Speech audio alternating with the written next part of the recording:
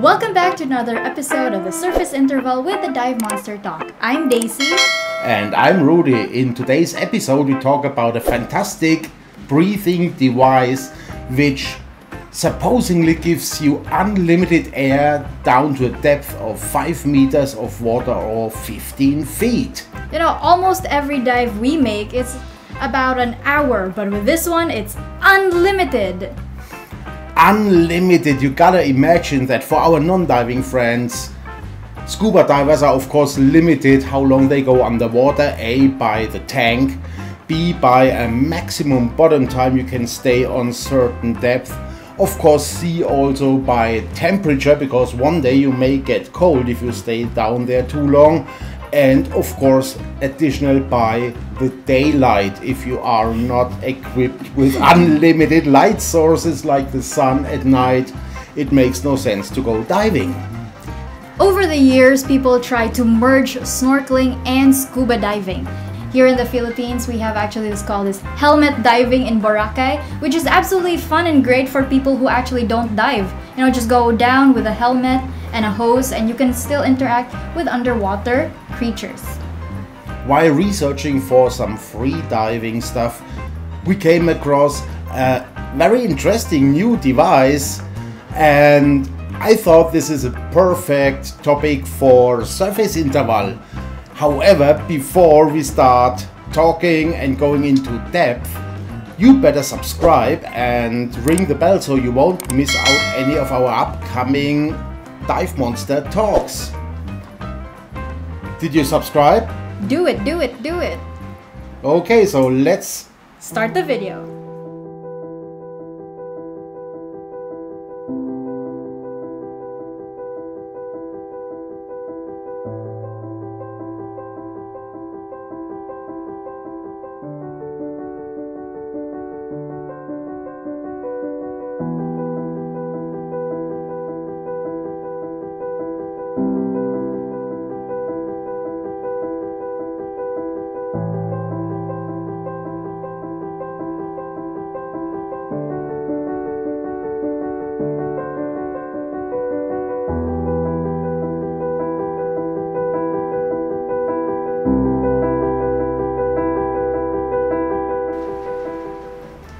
Well, that video did not say much, but it is interesting actually, don't you say? It's like, so Rudy and I actually dug a little deeper into this unlimited air supply, and it's actually called Exolung. Now, I'm a little bit skeptical with all the new inventions. I remember years back in Dumaguete there was a guy who strapped 2 scuba tanks on a floating device, put a regulator on the first stage, a hose 20 meters, second stage on the other end, and dived down to 15 meters. And he was on a forum about Dumaguete and was completely convinced that this is better than holes in Swiss cheese.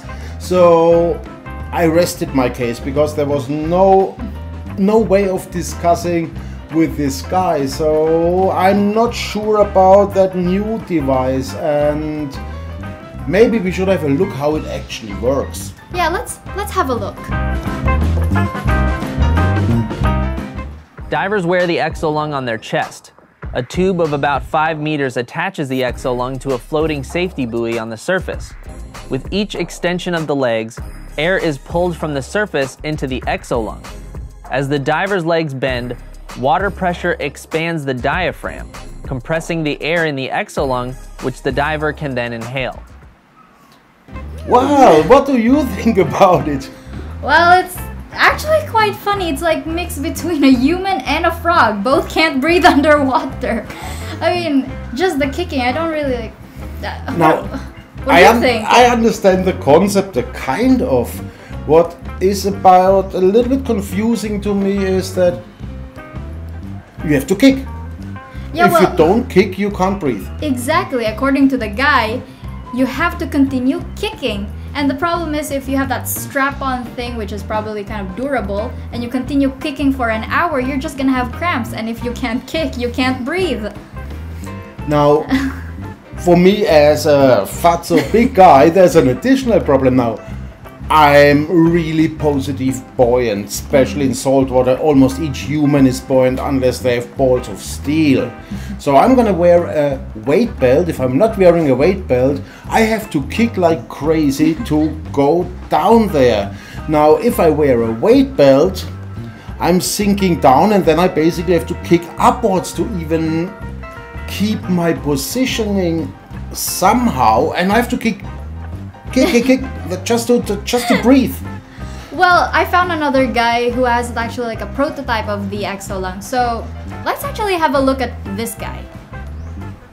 Hello guys, today I tested a new device called the Exolung, which lets you breathe underwater.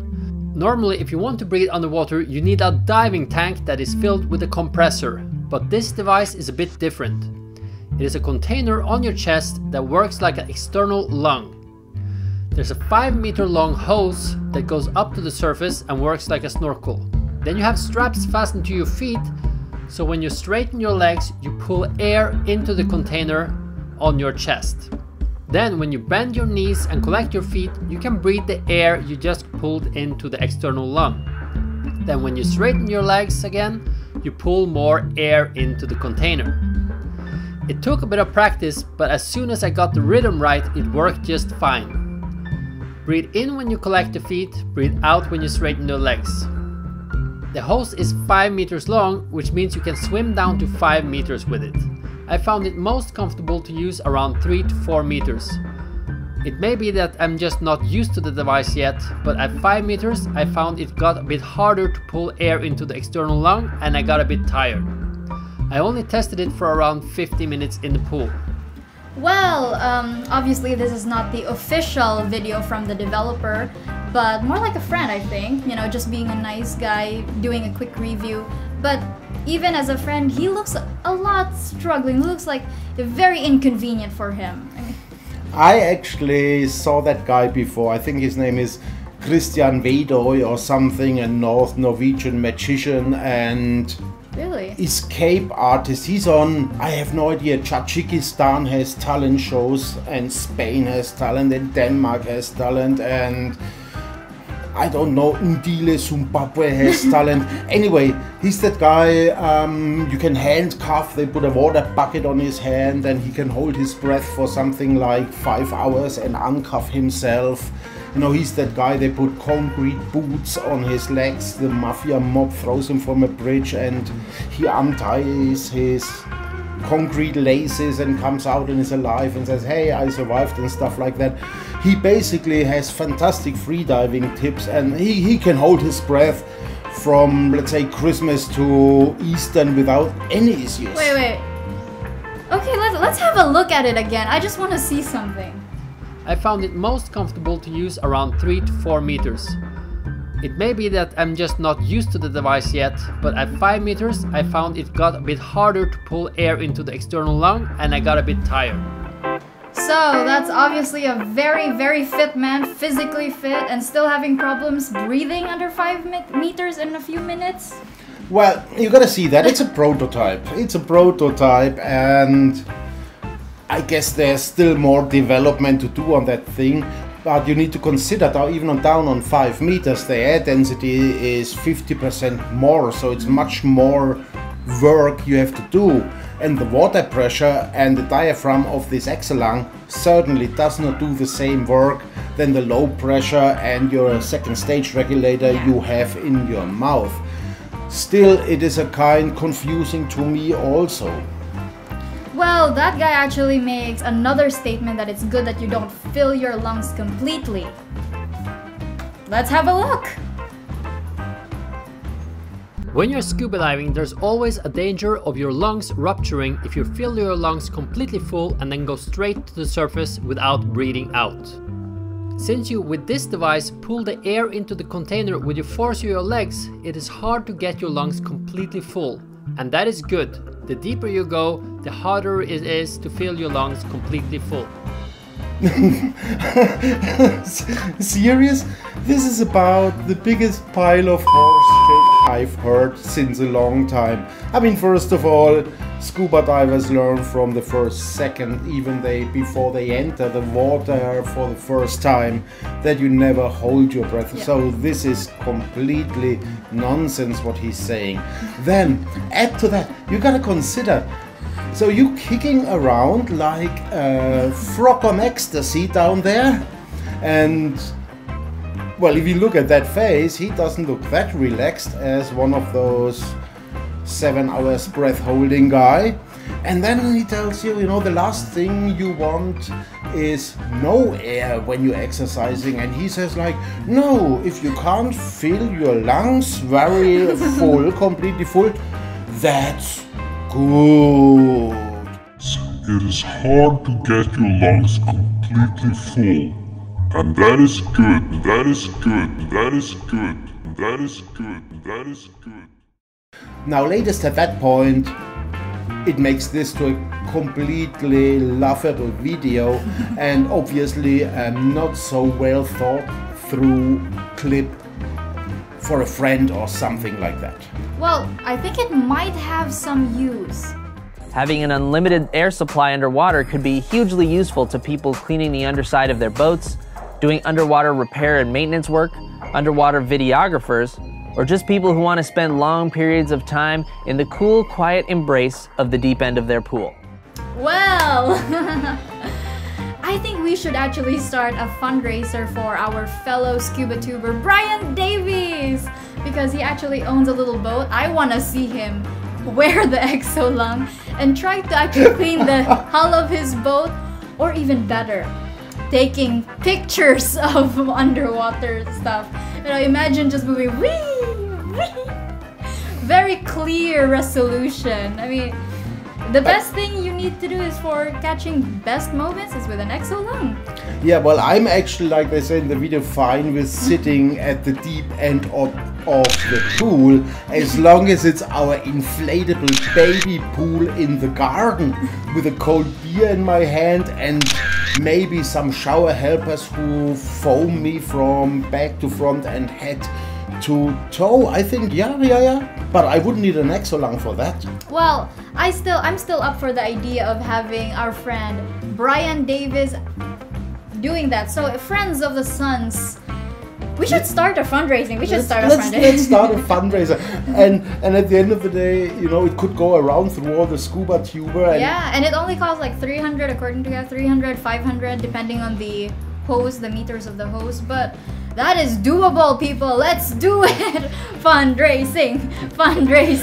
Maybe the founder or Cristian Wedoy sends us his prototype. Over Christmas, come on, have a little Christmas gift. Be good to us. Be good to us. Okay, so I guess I completely missed something on that whole device, because I'm slightly confused about that.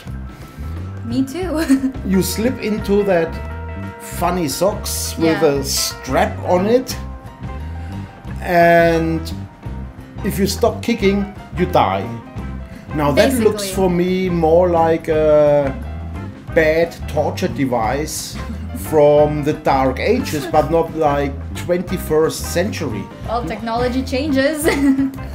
I just try to paint the picture. So I'm going into Darwin, put on my weight belt, put on the Exolung, go the beautiful shallow corals. It's a little bit choppy, which I can live with. Going down on 3 meters, kicking my big luput off with my weights on, just that I can breathe a little bit.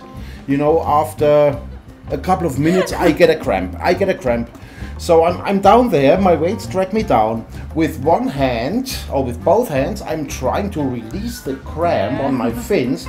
With the other leg, I'm trying to kick that I can breathe, not even to stay on 3 meters. At the same time, I'm probably tumbling over the hard corals, scratch myself everywhere, fire corals going through my back. And somewhere at the very, very, very back of my mind, when I want to breathe, I hear the voice of Cristian Wedoy. It's good that you can't fill your lungs. And that is good. That is good. That is good. That is good. Just Well, well, we certainly missed something. But we don't want the idea to get down here, man. People should start inventing stuff. That's how things, are actually made. You start inventing, get the stupidest idea, the most brilliant idea, and make something out of it. But again, we missed something, obviously. So if you find out, or you have thought what we are missing on, and we're really serious because we don't want to let this device down. We also put a link to the actual Exolung into the description. So maybe I misread something. But this is the picture of me falling down some hard coral rocks and clownfish are just laughing at me. It is just not a practical thing, especially for, a tourist living in the tropics with beautiful coral watching. It's just not the best idea. Yeah, imagine this 60-year-old retired Filipina woman are on a bunker at Rock Point East in Apo Island. Yeah. Wearing an Exolung and kicking around. No, that doesn't happen. That will just not happen. But again, we're not letting the idea down. Just the concept of it. Us wearing it. It just wouldn't work. Still worth a fundraiser for Brian Davies. Fundraising! Fundraising!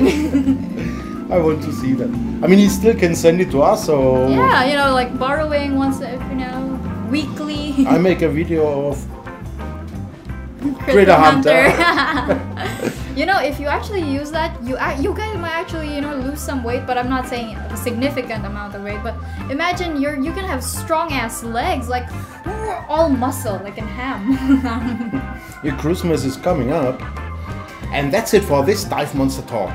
In the next episodes of Surface Interval, we talk a little bit more about getting drunk underwater or something like nitrogen narcosis, as well as the continuation of our underwater video setup, where we this time add some lights to everything.